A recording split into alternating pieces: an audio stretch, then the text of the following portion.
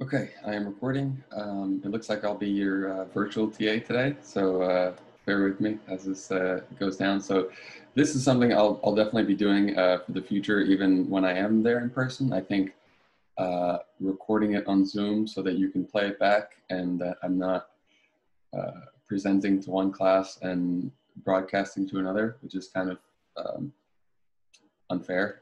So I'll be recording for both of you, and then you can come back to this video as you please. So let me share my screen and then we will get started.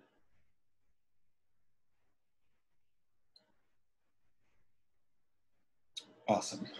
So just to make sure everyone is on the same page, we will be first doing physics, Stony Brook intro lab. And we will get to Rich's nice page here. We will go to our class 133. And we'll go to manuals and course schedule. And we will go to Pendulum, which is today's lab. The first thing I would like to mention is that you should look through this equipment slide here. Make sure you have all these things. By now, the lab has been running for a week, so hopefully every lab station should have these things. Particularly the Pendulum setup was missing last week. The next thing I would like to note is that this equation in the background will play a good sizable role in the analysis at the end of the lab. So we'll come back to that later on. The next thing I want to mention is the edit that I would like to make in part 1 of this procedure. So after reading this, come back to this video and read this part 1. I would like to edit this part right here where it says, then swip partner positions and record 5 trials. So when it says record, what it's mentioning is the Google Sheet. So if we come up here to our Google Sheet data table, everyone has one of these. Make a copy. And you have it here. So when it says fill in for partners 1 and 2, something that I would like to edit is just do one partner.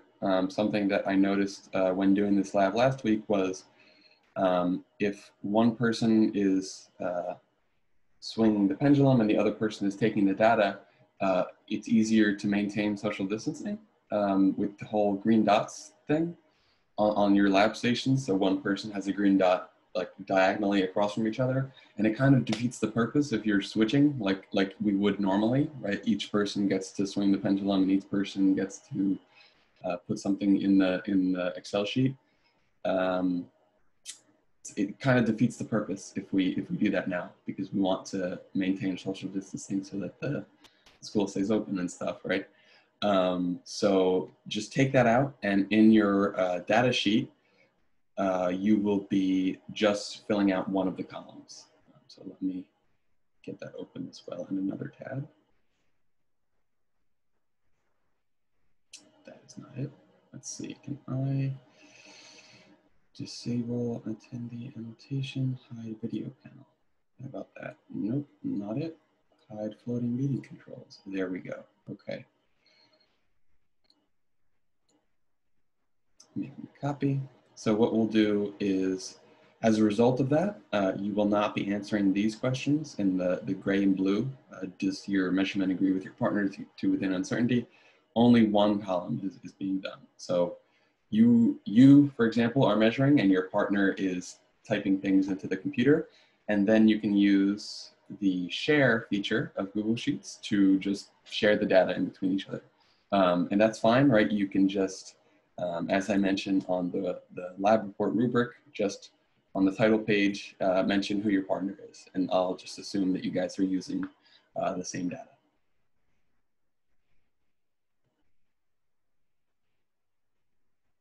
And the next thing I would like to mention is the first kind of big Excel formula that you'll be doing.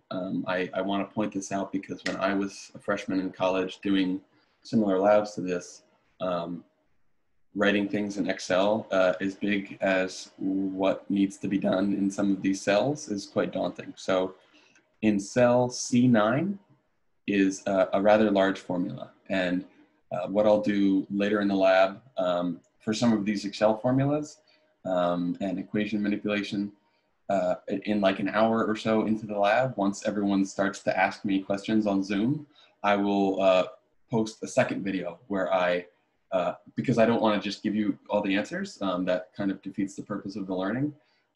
So to figure out what equation you're going to be using here and throughout the rest of this, you are going to head over to the lab manual, scroll all the way down to get to references and tools, and then you're going to click on something called Guide to Uncertainty Propagation and Error Analysis. The hint that I will give you is this is a very, wow, okay. This is a very large PDF. I'm going to narrow down what is relevant for you today and most of the rest of the labs, in fact. So pages 7 through 9 are what's going to be important to you today. So starting from equation 2, let's see what equation 1 is. Okay, yeah, so starting from equation 2, going down to here on page 9. So all those equations are what you could potentially be using in this, for instance, when I reference this big cell right here, which will have a big formula in it. Just look through those equations, see which one, based on the notation of that error analysis PDF, which one looks right. And similarly for C10, the formula is on the same page, very, very similar to the formula that goes in C9, just slightly different. Next, this value here will be carried over and used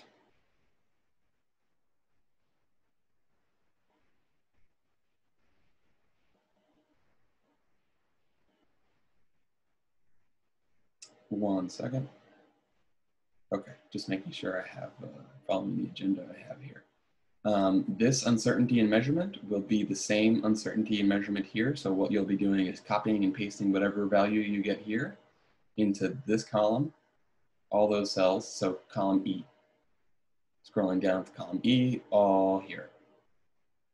And then what you'll be doing from column E to column G is what they call propagating the error. This is in the analysis part 2. So what you're doing is measuring the uncertainty in 10 periods of a pendulum. One other thing to note about the period of a pendulum is the period is one full oscillation. So if you think about a wave or a sine or a cosine function going up and down like this, so one full period of a sine function is starting from 0, coming up, passing 0, and coming up again. So that's one period. So for a pendulum, it would be one period, 2 period. So it's not one period, 2 period, 3 period. It's every second time it passes the same point. And you'll note in the lab manual that we'll actually be measuring when it passes the bottom. So let's say your pendulum is swinging like this. You'll be measuring with a stopwatch 1 period, 2 period,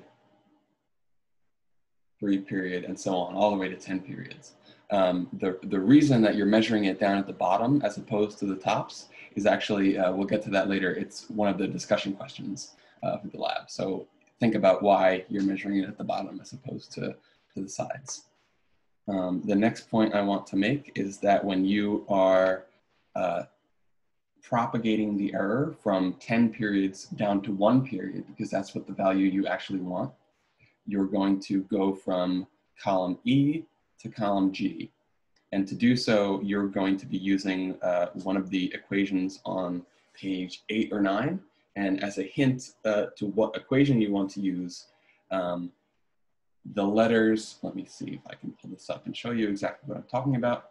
So for instance, these capital A and capital B are measurement quantities. So for instance, that could be a period or a length or some kind of time, something that you measure with a ruler or a stopwatch or something. And these little n's, like lowercase n's or lowercase c's, those are just constants, so numbers, like 10, for instance. So there's a hint for that. Let's see, in cells.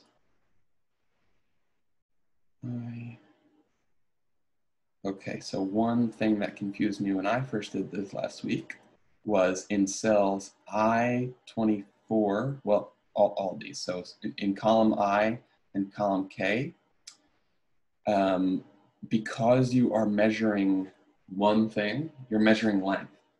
And if you want to get the uncertainty in length times length, or length squared, right, raised to the second power, what you're not doing is using an equation like A and B.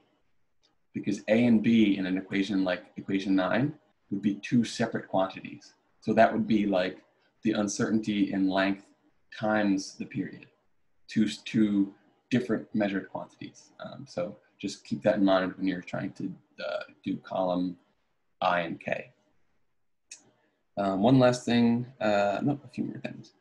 So in part 3 of the analysis, there's a convention here that is unfamiliar to me.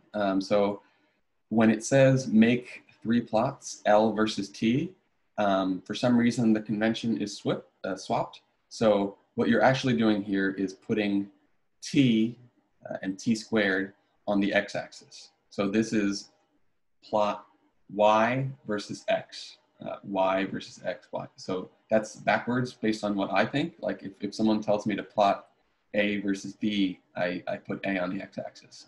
So just be aware of that when you're using this plotting tool, which looks like this.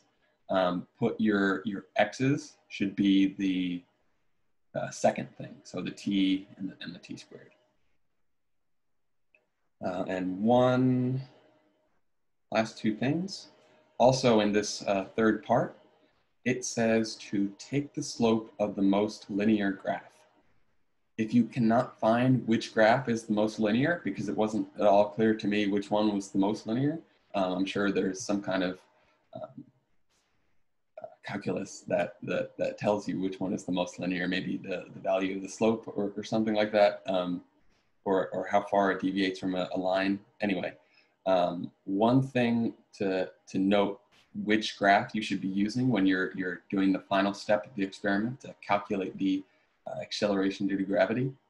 Scroll all the way back up to equation 1. That's the secret here. So when you're making the graphs, it asks you to make a graph for L versus T, L squared versus T, and L versus T squared. Notice up in this equation that they're not asking you to make any graphs of T versus square root of L. So that's a hint. And a second hint would be to square both sides of this equation. So take T squared, 2 pi squared, and if you square a square root, it cancels the square root. So I'll come back to that in the video later, working out the full derivation and how you can fit that to like a y equals ax plus b line graph, and that's ultimately what they mean by a most linear graph. And one final thing here, at the end of lab, there are things called discussion questions, and the two that I think are the most interesting are this one, the procedure in measuring the period, as well as the systemic error, massive string. So at the end of lab, just try to get the attention of one of the TAs. And because I won't be there today, the lab instructor, Rich Lefferts, as well as the undergrad TA, Eric, will be going around and helping you. Try to get their attention and answer both of these questions after you've made your graphs and thought about these questions a little bit with your partner. Try to get their attention and answer the questions. If you cannot get their attention and it's the end of class, which is what happened to me last week, students were asking, trying to answer the discussion questions all at the same time, and it was very hard. So if that happens and the class ends and you need to leave for another class or something, just include those in your lab report. So if you, I mean, obviously it's easier to answer them in person and just discuss them with the TA or Rich. But if you really need to leave or something, that's okay to put them in your lab report. So that's all for now. Keep in mind, I will be online the entire time in a Zoom office meeting that I'll send a link out in the announcements. Just hop in the kind of the meeting room, and then just ask questions. Also, I will enable screen sharing for everyone. So for instance, you can start sharing your Excel screen, and in that you can ask specific questions about your formulas. And again, like the Excel formula is quite hard. So after like 20 minutes or so, or 15 minutes of people trying it, I'll post a video of the actual equation. Similarly with the some of the other error equations and the doing the equation 1 rearranging. So have fun. I'll see you shortly.